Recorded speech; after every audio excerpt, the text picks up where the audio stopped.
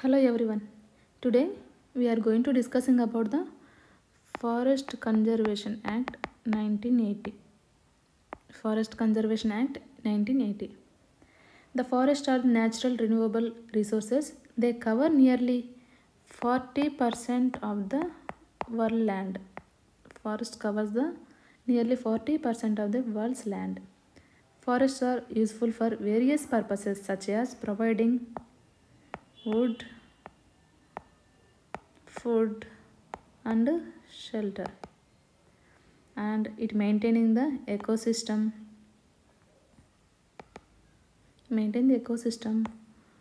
water cycle of the earth and ecological balance.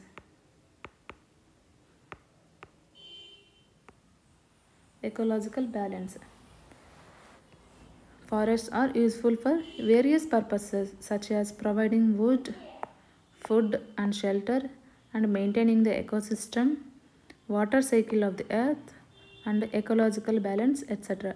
But there has been a reduction in the forest cover throughout the world, which is raising concerns. Forest can be considered as the life support on the earth. Indian forests have been declining for the number of reasons. Indian forests have been declining for a number of reasons over the past few decades since the British era. One of the main reason is the fast economic development. One of the main reason for the declining of the forest is the fast economic development that has been taking place since colonial era. Thus, for the sake of retention of the environment and maintenance of the ecological balance, it is imperative that forests are conserved. The first ever legislation for forest management came in the year 1865. The 1865 Act attempted to establish the colonial states' monopoly over the forest. The forests are considered to be the sources of revenue. In colonial era, they treated forest as sources of revenue. However, in the year 1868, the monopoly comprehensive piece of legislation was struck out. According to the 1868 legislation, in the central government was empowered to replace the valuable trees of forest in order to build up the Indian railways. Valuable trees of forest in order to build the Indian railways. After years of exploitation, finally, after independence, the Indian legislature enacted the Forest Conservation Act 1980.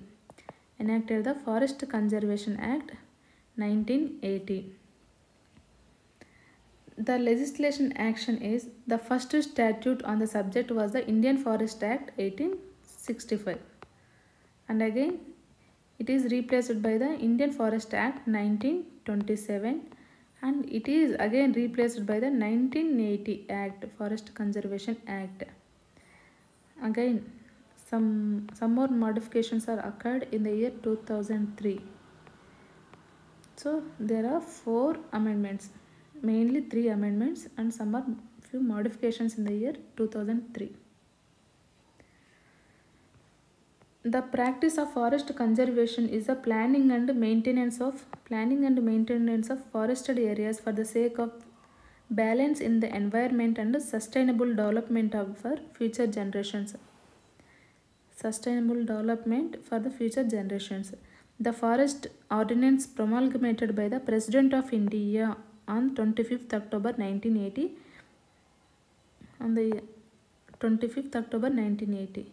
The salient features of the Act. Before going to the salient features, there are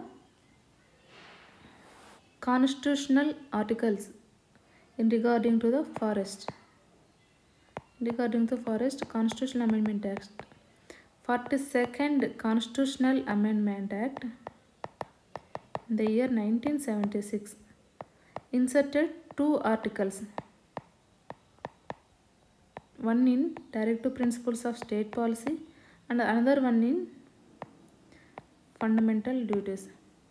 Article 48A in Directive Principles of State Policy, Article 51A Clause G in Fundamental Duties. Article 48A in Directive Principles of State Policy states the protection and improvement of environment. Protection and improvement. Protection and improvement of environment and safeguarding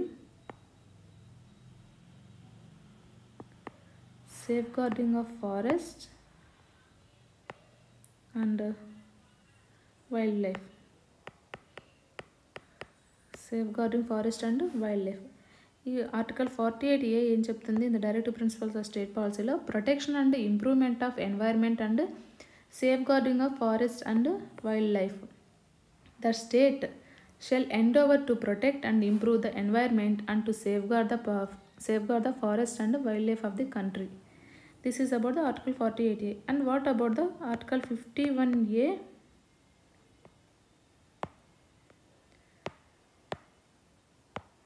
Article 51A Clause G, Fundamental Duty.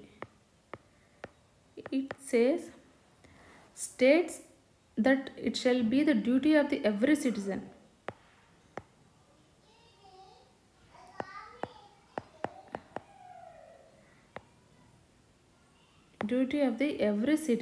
of India to protect and improve the natural environment.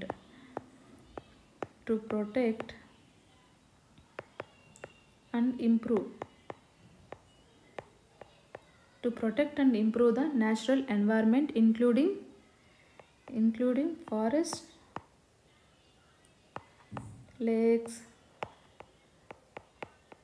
rivers and wildlife. States that it shall be the duty of every citizen of India to protect and improve the natural environment including forests, lakes, rivers and wildlife, and to have compassion for the living creatures. And to have the compassion for the living creatures. And one more thing is, what is the main objects and reasons of the Forest Conservation Act? So ఈ forest conservation act తీసుకురావడానికి ఒక main reason ఏంటంటే deforestation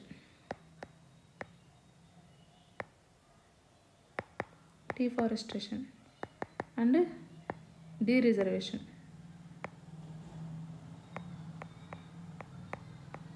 Deforestation, dereservation of forest. Deforestation causes ecological imbalance. It causes ecological imbalance and leads to the environmental deterioration.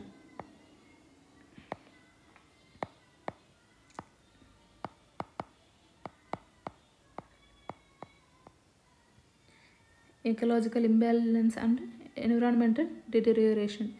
Deforestation had been taking place on a large scale in the country and it had caused widespread concern. The Act seeks to check upon deforestation and dereservation of the forest. Deforestation and dereservation of the forest. The Act main object. And what are the salient features of the Act? Salient features వచ్చేసి, earlier forest అనేవి state లిస్ట్లో ఉండేవి. తర్వాత transfer to the concurrent list. There are 3 list: union list, state list, concurrent list. Union లిస్ట్లో ఏవేవి ఉన్నాయో అవన్నీ central government hand ఓవర్లో ఉంటాయి. స్టేట్ లిస్ట్లో ఉన్న లిస్టులన్నీ స్టేట్ గవర్నమెంట్ ఒక హ్యాండ్ ఓవర్లో ఉంటాయి. కాంకరెంట్ లిస్ట్లో ఉండేటివన్నీ వచ్చేసి బోత్ సెంట్రల్ అండ్ స్టేట్ పవర్లో ఉంటాయి. అయితే ఇక్కడ స్టేట్స్ ఏమైనా వాటిని యూజ్ చేసుకోవాలనుకుంటే సెంట్రల్ గవర్నమెంట్ యొక్క ప్రయర్ అప్రూవల్ అనేది ఇంపార్టెంట్. సేమ్ ఈ ఫారెస్ట్ విషయంలో కూడా అంతే. ఏదైనా ఫారెస్ట్ ఏరియాని యూజ్ చేసుకోవాలి అనుకుంటే బై స్టేట్ ఏదైనా ఫారెస్ట్ ఏరియాని యూజ్ చేసుకోవాలి అనుకుంటే సెంట్రల్ గవర్నమెంట్ యొక్క అప్రూవల్ అనేది ఇంపార్టెంట్. సెంట్రల్ గవర్నమెంట్ యొక్క అప్రూవల్ ఉంటేనే స్టేట్ గవర్నమెంట్ అనేది యూజ్ చేసుకోగలదు. అవి ఏవేవి వస్తాయి? state government has to seek the central government's approval if it plans to use the forest area for reforestation, non-forestry purposes such as mining కోసం వాడుకోవాలనుకున్న central government యొక్క permission అనేది compulsory. And drafted with intent to reduce the rate of deforestation. Main provision వచ్చేసి intent to reduce the rate of deforestation. It causes an imbalance in nature and ecology. This in turn leads to the degradation of the environmental quality. The Act seeks to check the de-reservation of forest. Another important feature of this Act is the central government's prior approval is an absolute necessary when it comes to the de-reservation of reserved forest area. డీరిజర్వేషన్ of forest area విషయానికి వస్తే central governments యొక్క approval అనేది absolute necessary అని ఈ act అనేది చెప్తుంది. The act ensures that in order to stop forest dwellers from cutting trees, they must have full access to fuel, fodder, building material, would etcetera are given to on a subsidised rate. Compensatory afforestation is also one of the main salient feature of the Act, and it promotes the practice throughout the statute. Now, this Act seeks to modify working plans into environmentally sound and scientifically researched action plans, so all kinds of risk and costs are minimized. This Act contains provisions that were drafted with the intent to protect the standing forest. The Act also seeks to spread awareness amongst organizations and the public at large about forest conservation and protection. The government required to create an information base. In this Act, there is only 5 sections describing about the features of the forest conservation.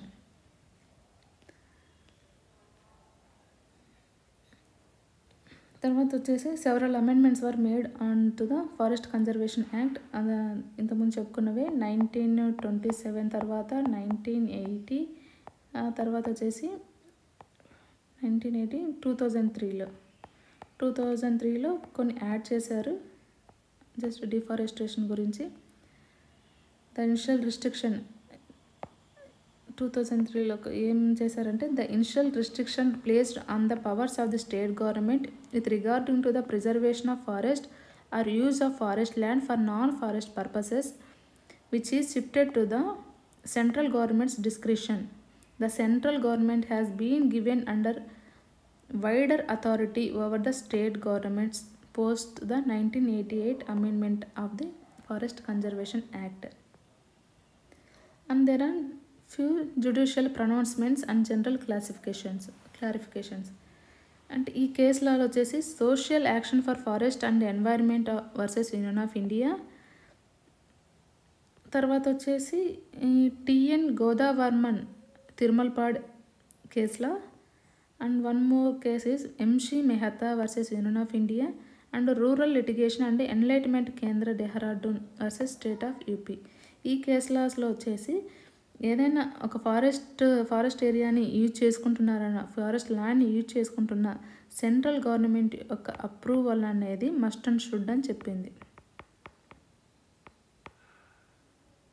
Central government యొక్క approval must and should అని ఈ కేసులలో చెప్తాయన్నమాట. ఏవి TN Godavarman తిరుమల్పాడ్ కేసులో, rural litigation and enlightenment కేంద్ర Dehradun versus state of UP and MC Mehta versus union of India. The court రీఎంఫసైజ్డ్ that renewal is to be treated as a fresh grant. ఏదైనా already central government ఏదైనా ఒక బిల్లును pass చేసినా, బిల్లును approve చేసినా కూడా అది టైం పీరియడ్ ల్యాప్స్ అయిపోతే మళ్ళీ రిన్యూవల్ చేసుకుంటుంటుంది. రిన్యూవల్ చేసుకున్న టైంలో అది ఆ రిన్యూవల్ని ఫ్రెష్ గ్రాంట్గా కన్సిడర్ చేస్తుంది. ఆ రిన్యూవల్ని కూడా ఫ్రెష్ గ్రాంట్గా కన్సిడర్ చేసి కంపల్సరీ అప్పుడు కూడా సెంట్రల్ గవర్నమెంట్ యొక్క పర్మిషన్ అనేది ఇంపార్టెంట్ అని చెప్తుంది. Therefore, a mining project cannot commence without prior permission of the central government or government of India. In the state of Kerala versus Sunil Kumar, ఈ కేసులో ఏం చెప్తుంది అంటే state government is not willing to give forest lands for the usage of the private or any authority. The central government though there is a central governments approval, the approval is not considered as a valid. Prior permission తీసుకున్న, central government యొక్క prior permission తీసుకున్న, state government దానికి ఒప్పుకోకపోతే అది approval is out of the question. This is about the silent features of the act. And ఇంకొక విషయానికి వస్తే rule making power. Rule making power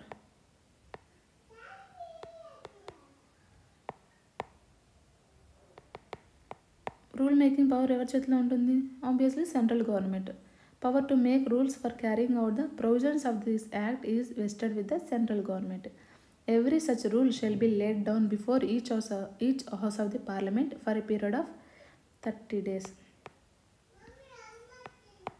30 days time period అనమాట. Any bill అనేది pass చేయాలనుకుంటే అప్రూవల్కి. Appeals. The appeal from the decision of any authority under this act shall lie to the National Green Tribunal. ఏమైనా appeals చేసుకోవాలనుకుంటే national green tribunal అనేది ఒకటి ఉంది, దానికి appeal చేసుకోవచ్చు అనమాట. And aggrieved person may file such an appeal. ఏదైనా violations ఏమైనా జరిగినాయి అనుకోండి, వైలేషన్స్ జరిగినప్పుడు పెనాల్టీస్ ఉంటాయి. ఈ ఫారెస్ట్కి సంబంధించి, ఫారెస్ట్ కన్జర్వేషన్కి సంబంధించి ఏమైనా వైలేషన్స్ జరిగితే ఆ వైలేషన్ సంబంధించి కొన్ని పెనాల్టీస్ ఉంటాయి అండర్ సెక్షన్ 3A ప్రకారం. పెనాల్టీస్ ఏవేమి ఉంటాయి? Who ever contributes are అబేట్స్ the conservation of any of the provisions of the section 2. Section 2లో ఏమేమైతే మెన్షన్ చేశారో అలాంటి వాటికి, అంటే సైలెంట్ ఫీచర్స్ అన్నీ సెక్షన్ 2లోకి వచ్చేస్తాయి. ఆ యాక్ట్ని ఎవరైనా వైలేట్ చేసినారంటే, ఆ రూల్స్ అన్నింటిని ఎవరైనా వైలేట్ చేసినారంటే సెక్షన్ 3A ప్రకారం పెనాల్టీస్ ఉంటాయి. ఆ పెనాల్టీస్ ఏంటంటే shall be punishable with simple imprisonment for a period are which may extend to the 15 days. 15 days వరకు ఉండొచ్చు. వన్ డే నుంచి 15 days వరకు పనిష్మెంట్ అనేది ఉంటుందన్నమాట. ఎనీ వైలేషన్స్ ఏమైనా జరిగితే ఫారెస్ట్ కన్జర్వేషన్ సంబంధించి. So this is about the forest conservation act 1980.